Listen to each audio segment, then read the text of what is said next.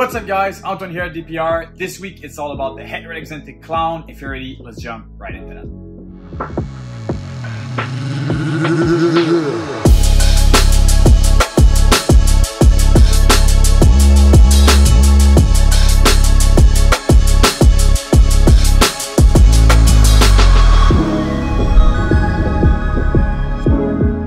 Alright guys, so het red Axanthic, what is this gene? The name is very confusing. It's a gene that is originating from Canada, from Corey Woods back in 2001.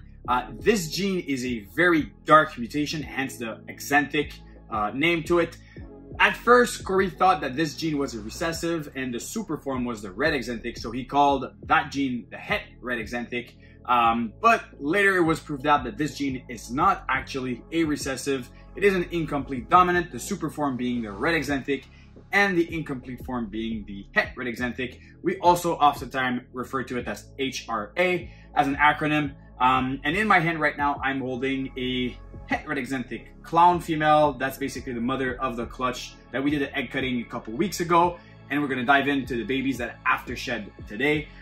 So basically, this one's in shed right now, but het red Axanthic in clown makes a very black back animal, very thick dorsal stripe, a very blank head stamp, but I've never really seen them with a lot of things, and we managed to make some really interesting stuff in that clutch, so let's dive in. Reminder on the pairing, it was a gargoyle, red stripe, yellow belly het clown male, gargoyle being allelic interaction of cinnamon and het red Axanthic. So every single baby is either cinnamon or het red Axanthic to the het red Axanthic female, so we can reproduce some gargoyles and make some red Axanthic, and some of them might be clown. So you've seen that clutch on egg cutting. You've seen those babies. They are really, really awesome.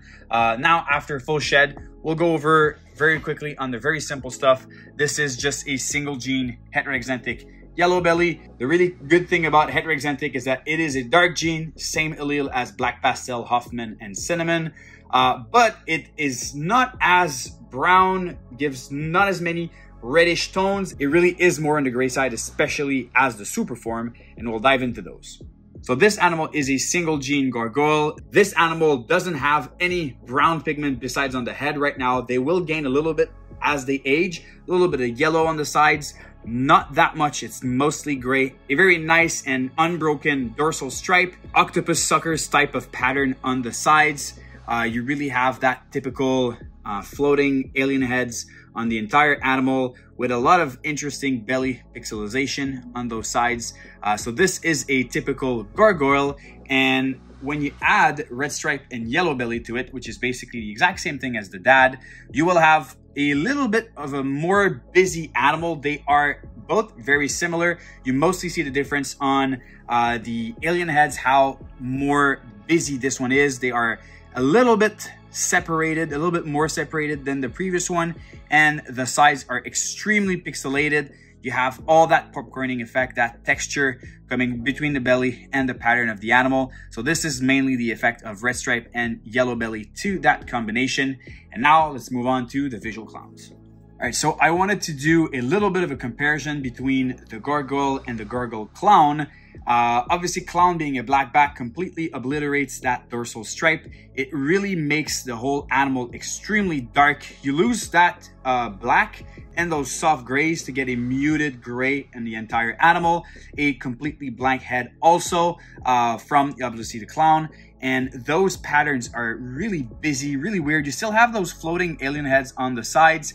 You see a little bit of that dorsal stripe, but not as much obviously as the single gargoyle version. That head stamp is completely muted. You have absolutely no pattern there. A little bit of blue eyes, pretty cool. So that's the gargoyle clown. It is an interesting animal. Obviously, it is extremely dark. We'll need a lot of effort to bring back some contrast and some colors in there. Probably genes like fire and spot nose would be great help to add back some of that pattern that we have from the gargoyle that the clown is removing. So that's the interaction of cinnamon and het red Axanthic. But the real exciting part is when you double that het red Axanthic part. All right, guys, those two animals are the absolute crown jewels of the clutch. They are both red Axanthic clown combos. Other than red Axanthic, there's red stripe and yellow belly in the mix. To me, this is a complete new venture. I don't know that much about that project other than they look absolutely striking. They look like perfect VPI Axanthic clowns. They look phenomenal. Really like them, but the pattern on them is extremely busy. A lot of alien heads, a lot of pattern. Look at this, guys. And having that much pattern without having genes like spot nose in it is really impressive. So obviously these two animals are fairly different. It's pretty hard to say as there's not many combos that have been made what they are exactly, but here's my opinion. I think that this animal here is the single gene red Axanthic clown. Based on what the gargoyle looks like, based on what the red Axanthic also look like, that's what I'm thinking. And I do think that this one is when you add red stripe on top, it would make the animal brighter a little bit like an effect like what I would expect fire to do to that combo. And it makes a very different dorsal stripe. It really opens up that dorsal stripe, creates that little type of, you know, cheetah pattern, spotted pattern on the first part of the animal. The red Axanthic alone has it as well, but it soon breaks down to be that typical stripe, which is very odd to have on a visual clown. Usually you don't really have that. And they both have that very thick pattern on the neck and the dorsal and that blank head. So those are the two red Axanthic clowns. And you know, guys, it is brand new. Those animals move so much. This is the reality of trying to do you know, comparison videos and showing those animals. They are absolutely, look at this. Like, what do you want me to do with that? Those things are crazy. But I'm really excited about that project, mostly because they look phenomenal and they only have just a couple genes, that pure red Axanthic form and with red stripe on top. We haven't put any, you know, pattern mutation like spot nose in there, so that is super exciting. And the cool thing is that they are not in the allele of chocolate, cypress, spot nose, bongo, blackhead, so all genes can still be added on top of that, and trying to work on that very Axanthic busy look. This project is super exciting, and those babies will soon go back in their bins because they are fired up. Guys, het red Axanthic is, you know, he's been there for almost 20 something years, but in clown, so little has been done with it. Partially because Corey's collection, the founder of that gene, doesn't have any clown in it. He's focused on different projects. He's pioneered a lot of work with it.